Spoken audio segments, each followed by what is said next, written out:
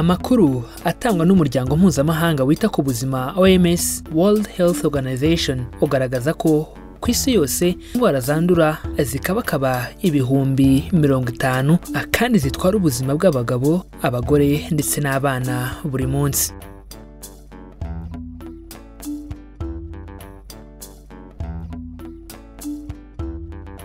Mu mibare izo ndwara zihitana abarenga miliyoni 17 buri mwaka, bityo uyu muryango mpuzamahanga ntuhwema gutanga impuruza ko iki ari ikibazo.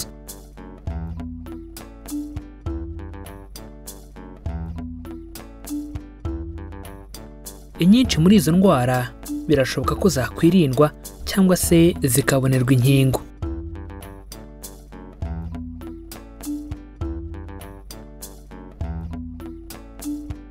Ikindi nuko mu myaka 20 ishize havutse indwara zikabakaba 30, bityo uyu munsi zikaba ziri mu bizahaza ubuzima bwa miliyoni amagana by'abaturage, kuko zimwe muri zo ntizivurwa, nta muti, nta n'urukingo zifite.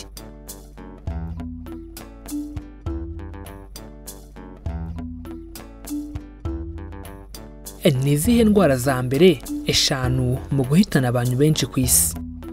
Ese izi ndwara zihitana abantu gute? Ese ni ubuhe buryo izi ndwara zakwirindwa? Ese ni iki dukwiye kumenya kuri izi ndwara? Ibi nibyo tugiye kubaganirizaho mu kiganiro amagara n'ubukungu cya none.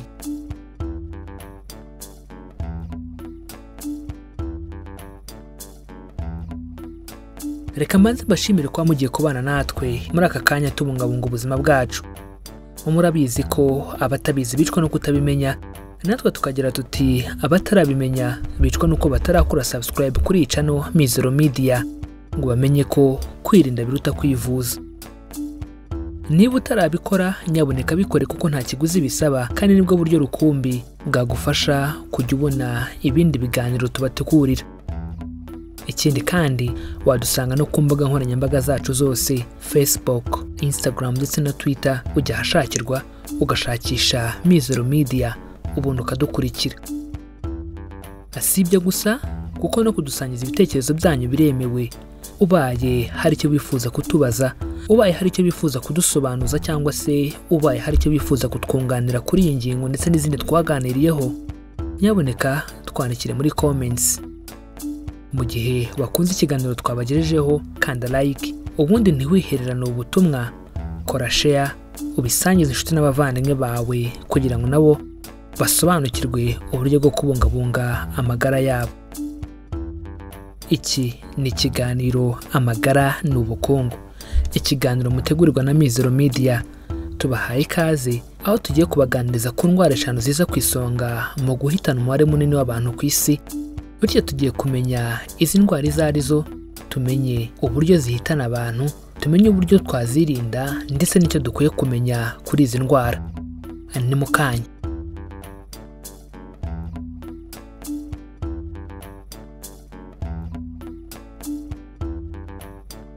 Ku mwanya wa 5 mu ndwara 5 ziza ku isonga mu guhitana umubare munini w'abantu ku isi, turahasanga kanseri y'ubuhumekero.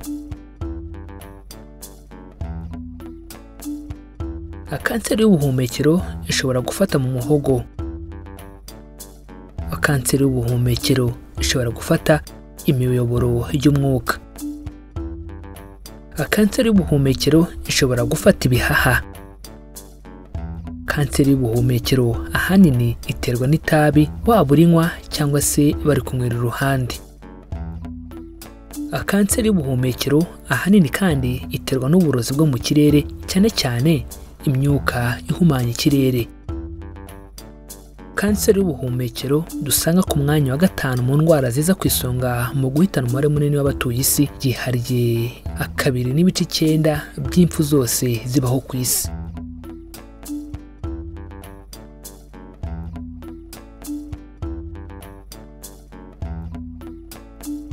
Ku mwanya wa 4 mu ndwara 5 ziza ku isonga mu guhitana cyangwa se mu gutwara ubuzima bwa benshi ku isi, turahasanga indwara ziterwa na mikorobe.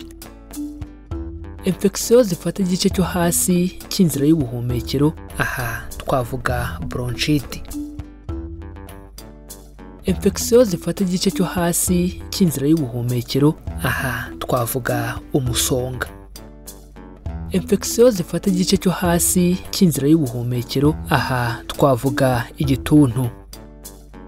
Infection zifata igice cyo hasi cy'inzira y'ubuhumekero, aha twavuga izifata mu bihaha.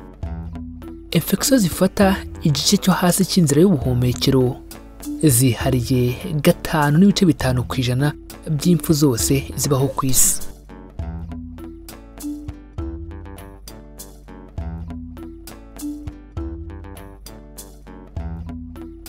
Ku mwanya wa gatatu mu ndwara 5 ziza ku isonga mu guhitana cyangwa se mu gutwara ubuzima bwa benshi ku isi, turahasanga indwara z'akarande zifata ibihaha, guhumeka bikaba ikibazo.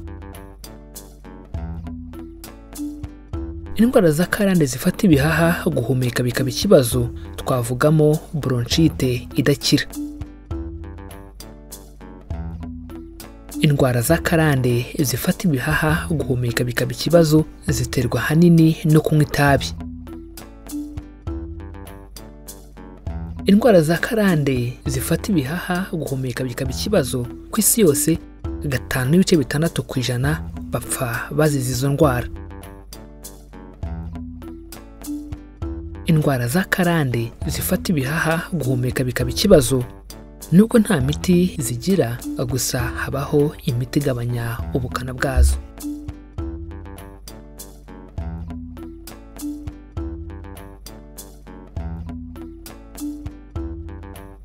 Ku mwanya wa kabiri mu ndwara 5 ziza ku isonga mu guhitana cyangwa se mu gutwara ubuzima bwa benshi ku isi, turahasanga indwara ya stroke.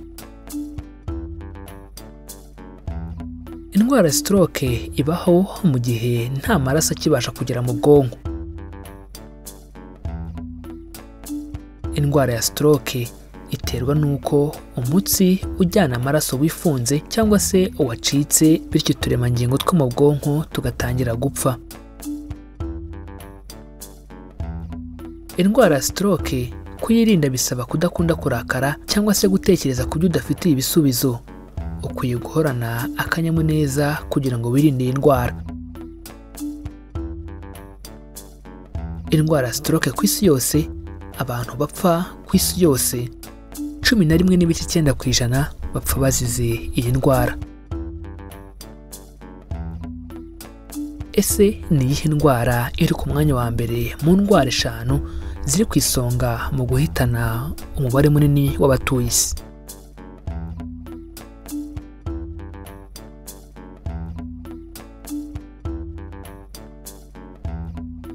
Ku mwanya wa mbere muri izi ndwara 5 turahasanga indwara y'umutima. Indwara y'umutima iterwa nuko imitsi ijyana amaraso mu mutima yafunganye. Indwara y'umutima iterwa n'umuvuduko udasanzwe w'amaraso. Indwara y'umutima iterwa no kugira cholesterol nyinshi mu mubiri. Indwara y'umutima iterwa no kunywa itabi.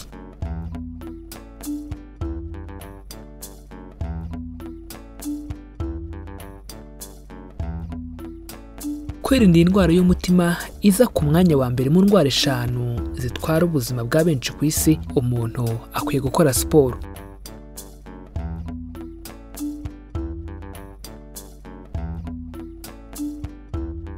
Kwirinda iyi ndwara iri ku mwanya wa mbere mu ndwara 5 zitwara ubuzima bwa benshi ku isi, umuntu akwiye kwirinda kunywa itabi.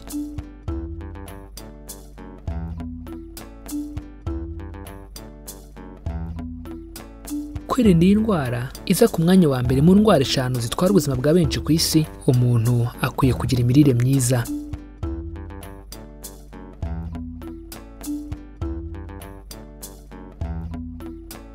Indwara y'umutima yihariye 13.2% mu mpfu zose zibaho ku isi.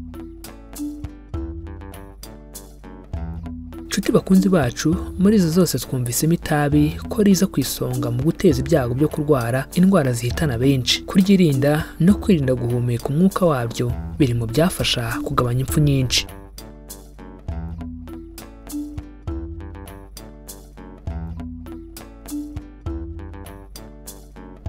Reka mbashimire kuba mwafasha akanya mukabana natwe tubungabunga ubuzima bwacu, aho twabaganirizaga ku ndwara 5 ziza ku isonga mu guhitana umubare munini w'abantu ku isi. Reka dusoze mbibutsa ko baca umugani mu Kinyarwanda bati abatabizi bicwa no kutabimenya, natwe tukagira tuti abatarabimenya bicwa no kuba batarakora subscribe kuri iyi channel Mizero Media ngo bamenye ko kwirinda biruta kwivuza. Niba utarabikora nyaboneka bikore kuko nta kiguzi bisaba, kandi nibwo buryo rukumbi buzajya bugufasha kubona ibindi biganiro tubategurira.